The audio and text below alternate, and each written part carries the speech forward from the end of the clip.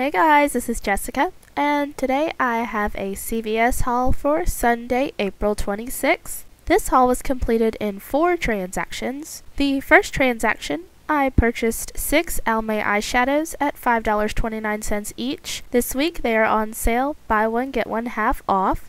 I used 6 $4 off of 1 coupons, which expire today, making my out-of-pocket free, plus a 21-cent Moneymaker. I also purchased 2 Colgate 3-pack toothbrushes. They are regularly priced at $4.99 each. I did not have any coupons for these items, however this week when you buy one participating Colgate product, you'll receive $3 extra bucks, and because I purchased 2, I received $6 extra bucks. Lastly for this transaction, I purchased 1 Gillette Fusion Pro Glide razor.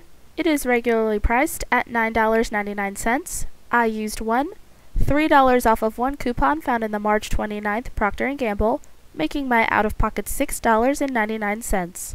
This week, when you buy 1 Gillette razor, you'll receive $2 extra bucks. The extra bucks did not print on my receipt, so the cashier had to manually print this extra buck.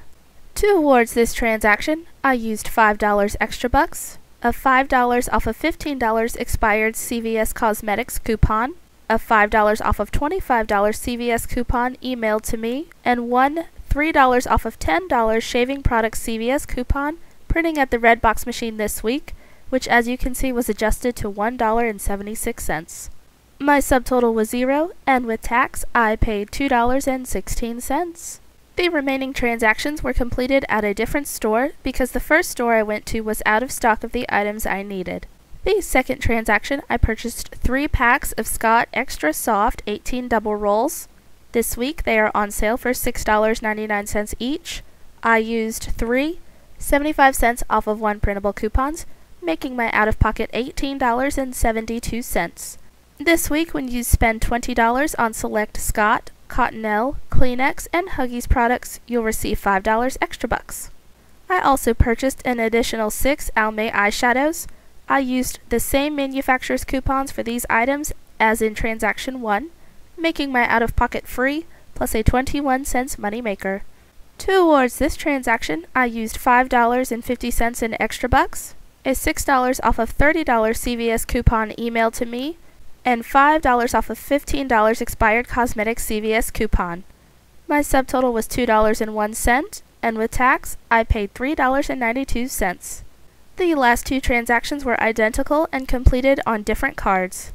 This week, the Meta bars are on sale for $1.49. There is a $1.49 off of 1 coupon printing at the CVS coupon machine this week.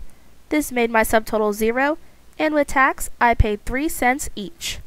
Thank you guys so much for watching, and if you have any questions, just leave them in the comment section, and make sure to like this video and subscribe. Bye!